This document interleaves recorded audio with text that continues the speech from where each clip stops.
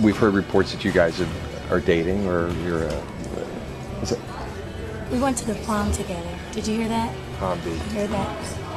As far as some Lower Merion prom dates were concerned, they say they can do without NBA's future star at their prom. It's not Kobe's prom, it's Lower Merion's prom. It's all of our prom, including Kobe. We're not the class of Kobe, we're the class of 1996.